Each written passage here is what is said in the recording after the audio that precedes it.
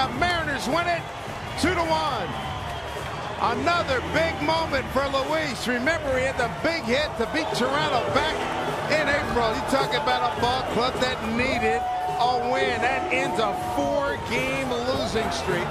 Beats the Yankees for just the 4th time in 9 opportunities and snaps the Yankees' 3-game winning streak. That feels pretty doggone good. He gets another changeup, back-to-back changeups. Rodriguez swinging with a lot of confidence. Had a couple of doubles in the game. And you can see him talking to it, wanted to make sure that one stayed fair. No doubt about it. Game winner for Rodriguez. Let's not forget about Jason Vargas. What an outing he had. 6 2/3, gives up 1 earned run. It's a happy bunch of guys right there. Rodriguez sending him home with a homer. The old commercial used to go, "Thanks, I needed that." It's right on the money. The Mariners will enjoy tomorrow a day off here at home.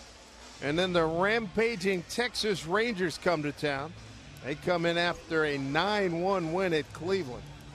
And the Mariners will face the Texas Rangers 6 times in the next week and change.